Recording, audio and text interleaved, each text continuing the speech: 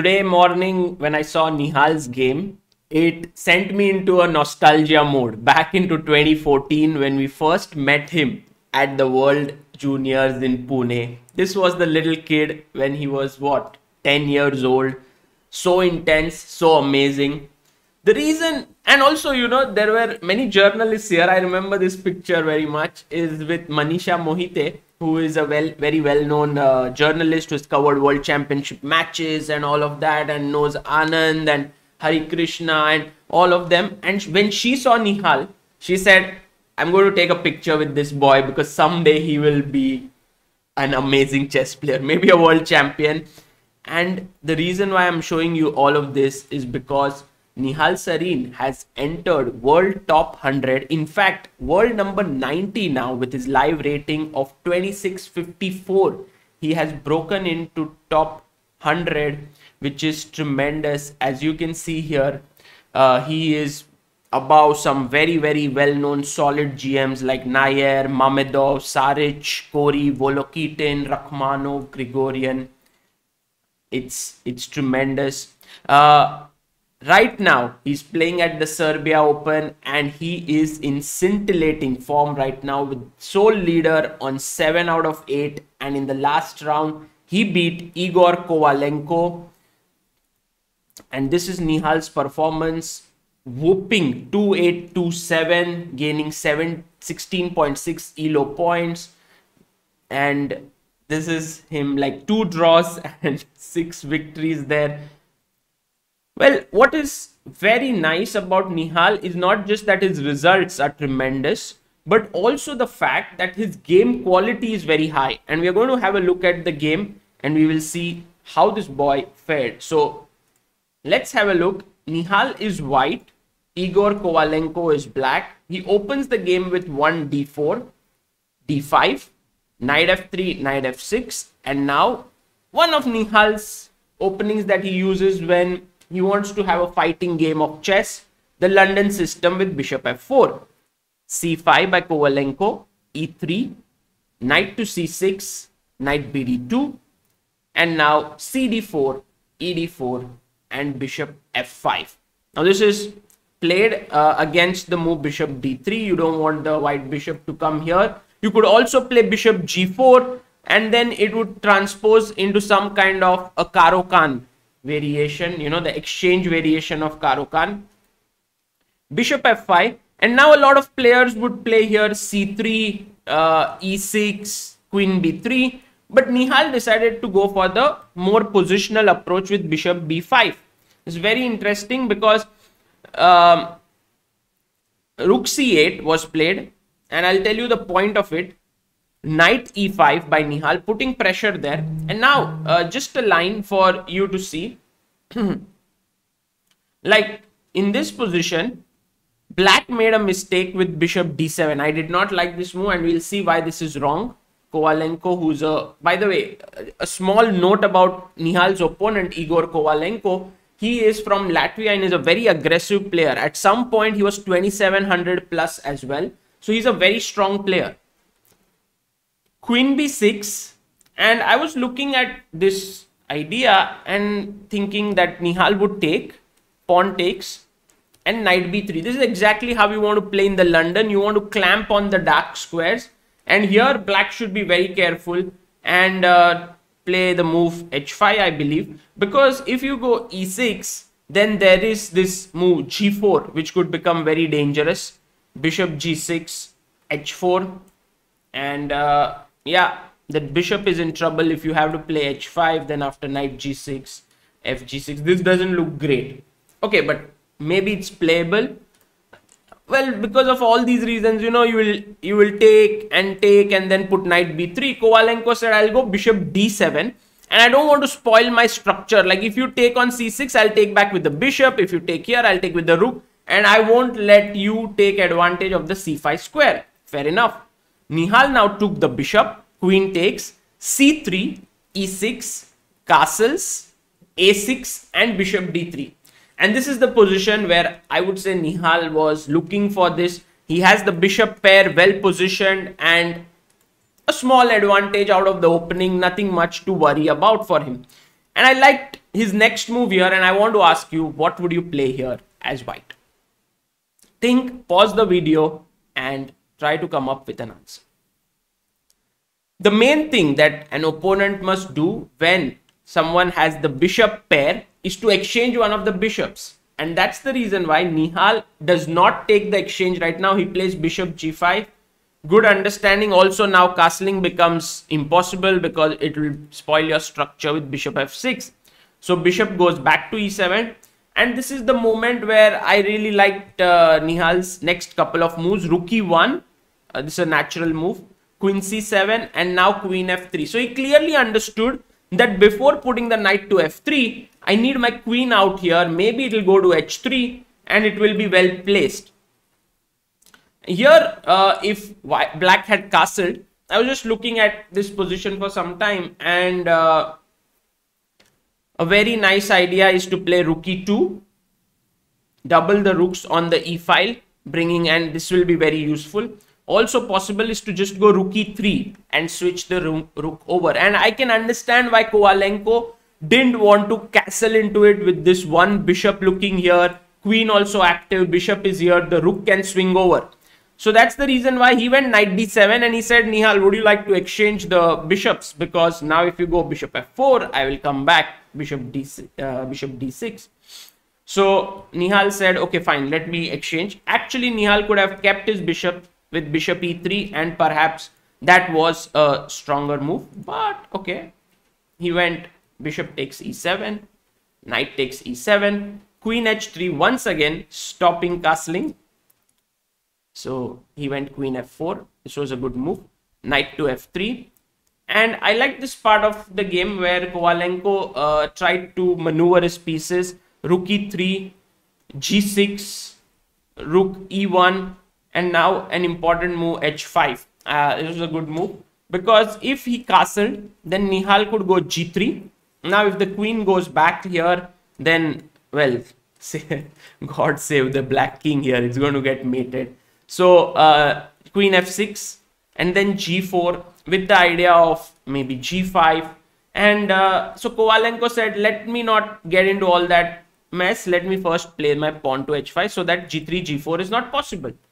g3, queen f6, queen came back to g2.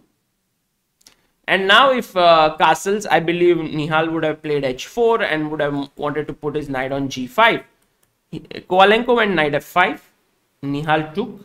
He could have also moved his rook back, but he took here gf5, h4, which was a nice move. Now clamping down on the g5 square, which is an outpost. You can never then kick it away with f6 because then the e6 pawn falls. King d8 was played. Very interesting move. f4 looked very natural, like you want to open up the position, but after gf4 you cannot go rook g8, and also the knight is coming here. So let's say, for example, queen f4, knight g5. Already white is the one putting a lot of pressure here, and f4 turned out to be good for white. So king d8, knight g5, king c8, queen f3. Beautiful move. Because h5 is a weakness, okay, Nihal is keeping an eye on that pawn. So now this rook cannot move. Kovalenko played king d8, and here I want you to think a bit and come up with the next move that you will play for white. Wonderful chess by Nihal. Try to come up with what would you do here as white. You know, when you see such positions and when you see the player making the move, you realize how strong he is. Now there's so many options. You know, here you could think about rerouting your knight here. You can think about improving your king. You can think about playing your pawn to a4. I mean, there are so many, but Nihal goes b3, and this is actually a very, very classy move. He wants to open up the position because the king is slightly unsafe. King a7, and now think about what would you do here as white once again. Pause. Think, try to think like world number 90 player, Nihal Sarin. c4, just crash through. c4, very nice move. Takes, and now of course not take back because rook takes c4 and black is doing fine. But d5, opening up the position even further. ed5, and here it became kind of an important moment in the game. The game, Kovalenko, by the way, has defended quite staunchly. Nihal had to play rook to e7, now attacking the knight and also the f7 pawn, and he would be better, although the position is still very, very complicated, like rook d8, knight f7, rook goes back, and yes, Nihal is better, but it's not at all clear. But when Nihal took queen takes d5, there is an unbelievable defensive motive here, and I want you to think about it. I'm going to tell you the first move here, which is c3. Not to defend the knight. The knight is attacked. In the game, he went knight b6, which is the most natural move. But there is c3. And try to calculate this in your head. What happens if Nihal takes the knight? What is black going to do next? And so on. Think. Okay, so after queen d7, I hope you have thought. The right move here is rook d8. Not c2, trying to make a queen. Because after rook e7, even if you make a queen, there's a checkmate here, and that is a big problem. One of the pieces will have to get passive, and then after rook c1, he's just winning because one rook is passive. Rook d8, pushing the queen away. Queen has to take the pawn, and now again only move c2. This makes it a very nice puzzle. So now threat is to, queen the pawn, or maybe first take and then queen the pawn. So queen takes queen, rook takes, and now rook d1 could be a very, very strong idea with the queen. So what should white do? Actually, white doesn't have too many options here, very surprisingly. Like if he goes rook c3, then after rook c6, very important move, because if you go rook d1, this is wrong because of knight f3. But rook c6 is a very strong move, and it is actually black who wins this position. So the right move here is knight f3. Why I'm analyzing this? Because it's a very nice variation, and I'll show you the point of it in a bit, that here black has only one move to hold the game. Everything else loses. Like if you play here, say rook c6, then I just go rook c1. If you give a check, I just come back here and I'm winning because the knight will take this rook if it takes. Rook d1 is met with rook c3, and now rook c6 is met with rook takes c2. That's the neat point. When you take the rook on e1, I take with the knight and it defends the rook. So it doesn't work. And finally, that's why the only move here is rook e6. If you found this, brilliant, brilliant. Rook e6. And now after rook takes e6, rook d1. The point is now the rook cannot go to c3. It cannot go to c6 to stop this pawn. And after king g2, queen. This was equal position. Rook and knight and a pawn against a queen, and would have ended perhaps in a draw. So, I showed this not because I know that any human can find it, but it was pretty, especially that move rook e6. Okay, knight b6 by Kovalenko. Nihal took the pawn. Here, maybe Kovalenko should have gone into this endgame, and I think he had good drawing chances here. But he decided to play c takes b3, queen takes b3, rook h c8, and now Nihal maneuvered his knight to f4 square. The key difference here, guys, is that the white king is safer because of these pawns, while the black king is always under pressure. It has only two pawns covering it, and somehow the rooks are entering along with the queen. It's dangerous. Rook c1 turned out to be a mistake. He should have gone rook c2, but rook c1, and now Nihal just improved his knight. Queen d4, king g2. This typical Nihal move, king g2. He knows that the king later on will come under some checks here. Let me improve it. And he always finds time for such moves. Rook c3, and I think this is where rook c1 was played and Kovalenko went horribly wrong. He should have taken the queen, ab3, and well, Nihal would have ground this out, I believe. The two rooks are stronger than the queen, but it's still a fight, The way it happened, he took here, and now white to play and win the game. You all can see it, right? Can you beat Kovalenko? Yes. After, I guess, 4 hours of play, Kovalenko was tired and Nihal just played knight e2, attacking the queen and the rook, a nasty fork. And after this, Nihal was totally winning.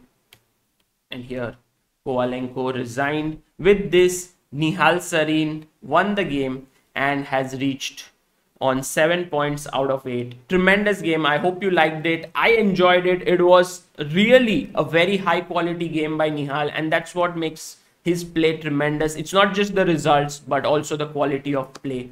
Last round today coming up. And guys, if you see this, he is facing Vladimir Fedosiev in the last round, top seed of the tournament with the black pieces. It's not going to be easy. Fedosiev is a big fighter. He loves to fight in every game. And at some point, Fedosiev at 2750 plus rating. So he's very strong. And also, if you look at the tie breaks, Nihal has tie break to 36.5. Fedosiev as well. So maybe if he draws and if someone like Bernatsky or even our very own Aditya Mittal rises up, maybe Nihal could have some problems. So even Nihal would want to win this game to win the tournament. But good news is Aditya Mittal is very close to his GM norm. Pranav V, I also believe, is very close to his GM norm. He drew against Eltaj 70 elo points plus. Great times for Indian chess. This is Sagar Shah signing off. Bye bye.